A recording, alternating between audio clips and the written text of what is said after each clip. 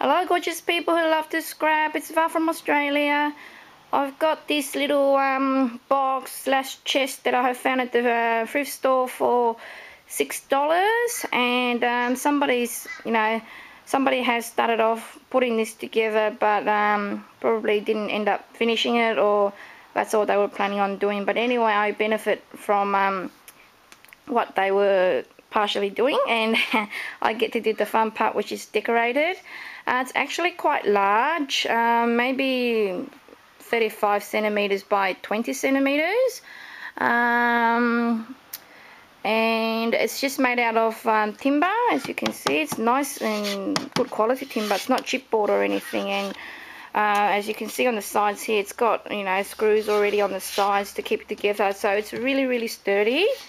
And compared to my hand, it's really large. So I'm planning on altering this, and if I'm not going to keep it for my scrap room, I might take it upstairs to my bedroom, and once I do it up really nice, depending on how it turns out, I might keep it in my bedroom and put jewelry or stuff in it, because it's actually got lots of room here.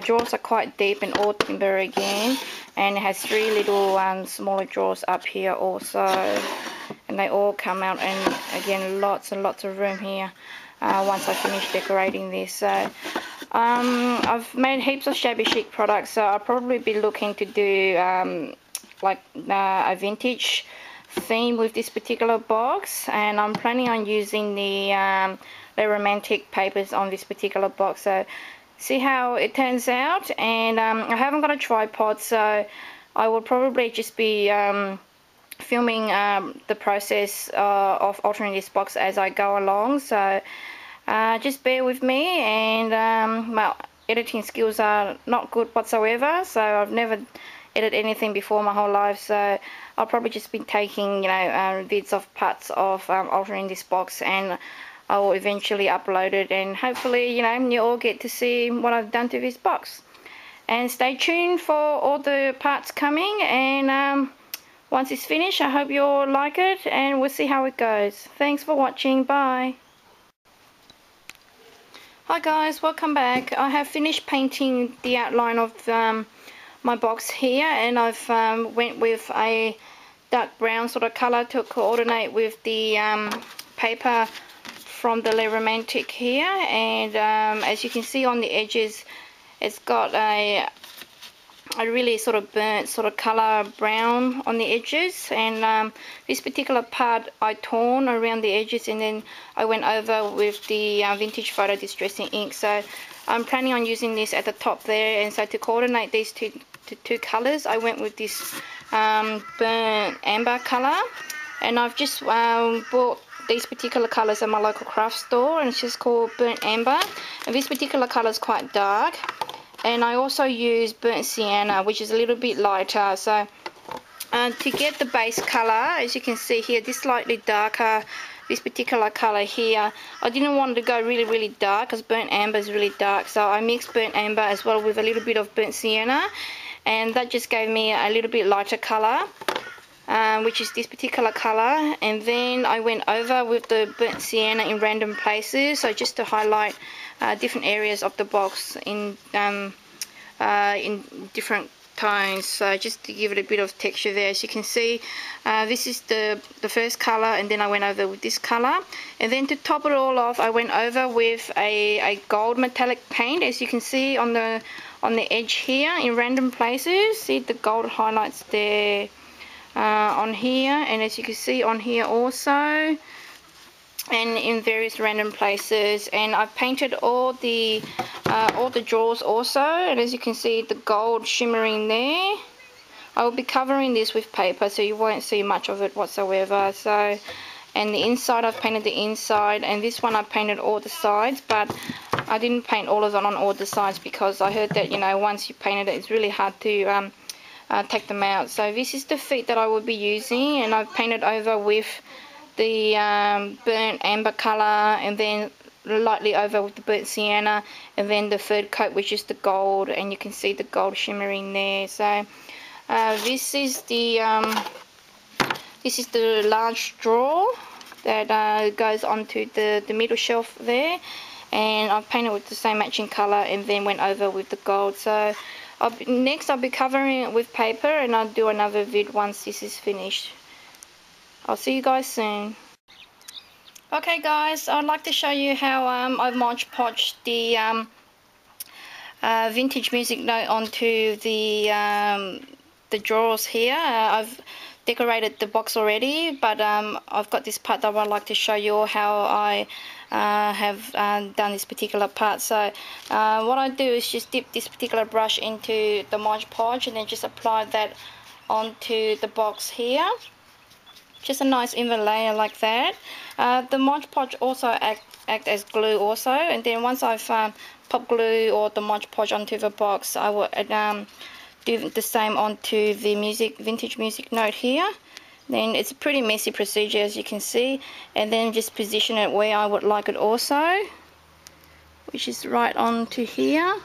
And then I just usually just press it down to get all the air bubbles out, and just position it properly so that it's not crooked or anything. And then once that's done, just go over with your Mod Podge and then seal it down.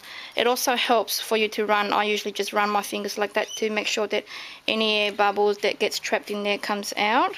It does get a bit messy, but it does turn out pretty good. So once I've done that, I will move on to this particular side here. So just get more Mod Podge, just apply that on an even layer onto the drawer here, and then just pop some onto the back of the music note, just a good generous amount so that it covers it, and then just pop that down onto here evenly. So once that's down, just go over with the Mod Podge again. Okay, I have cut a strip already of how I want to decorate this particular part. So I've pre-cut everything and torn all the bits and pieces off the edge, curled a little bit here and down this particular corner. Just cut this little slit here, which goes into here. That's for the drawers when you pull out. And I've just pre-cut this to the size that I wanted it. And I'm also would be popping in some lace also. So I've marked exactly where I have exactly where I want to position my lace. So I'm just gonna pop in a layer of Mod Podge there. That also acts as glue.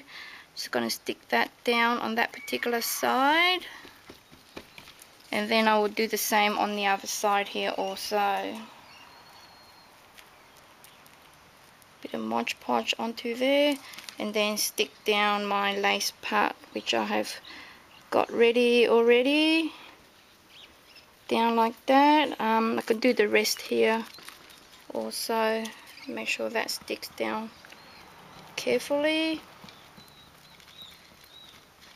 Okay, and once we get to about there, I will put Mod Podge all over this particular part, because I will be gluing or sticking down the top layer of the designer paper, which I have showed you. So put on a lot of glue onto here.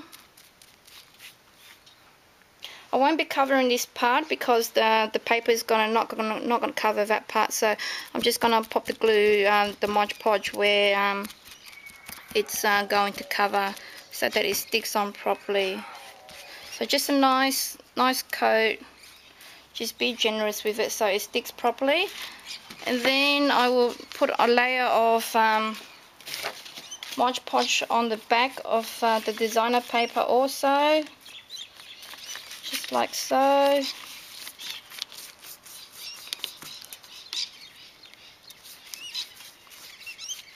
Just a nice even layer on here.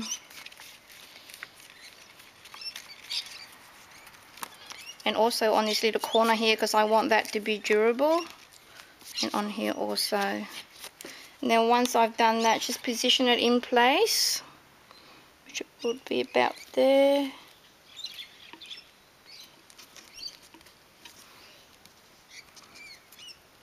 And about there also. So just got a bit peeping out. You can see all this white, which is the Mod Podge, but once it dries, everything just goes clear. So I want to curl that back, so I'm just going to hold that for a few seconds, and that's just going to curl back into there. And I'm just going to put the layer of Mod Podge on top, and then I will press it down to make sure that all the air bubbles that's trapped inside does go away, and so that it does dry properly. So put Mod Podge all over because I do want it to be durable and adhere properly. So glue that down, twist that, and then once I've got the Mod Podge on, I go over with my fingers like that, just so that if there's any air bubbles trapped inside, they will come out. And then once I've done that and know that it's glued down or stuck down properly, I will just go over with the brush again to make sure that it's all nice and smooth. And once the Mod Podge dries, this will all be clear and nice and glossy, so you won't see any of the white marks that you see on here now. It would all be really nice and dry. Just going to pop a bit more Mod Podge underneath here, just so that that dries properly. Okay, just helping it stay curled down, just by holding on to it like that. Okay, that seems to be fine right now. It's all in place of how I would like it. I'm just going to use a heat gun and speed this up a little bit. Excuse me. My husband's just helping me out while I record this.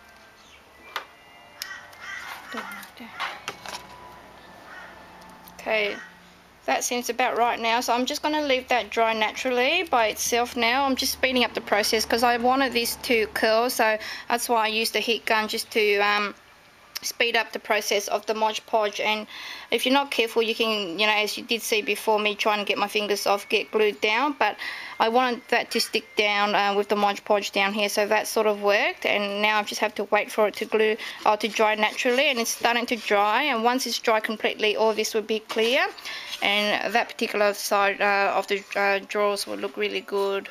So thanks for watching, and I'll show you when it's completely dry and once I've finished this particular process. Thanks for watching.